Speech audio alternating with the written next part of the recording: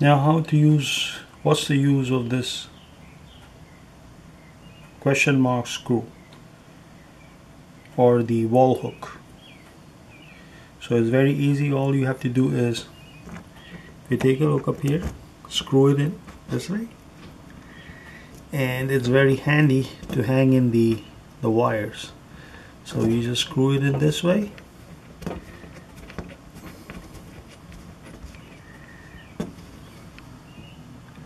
and once you're done with that, you can very easily, hang in the wires or electrical cords. So let me show you how it is done.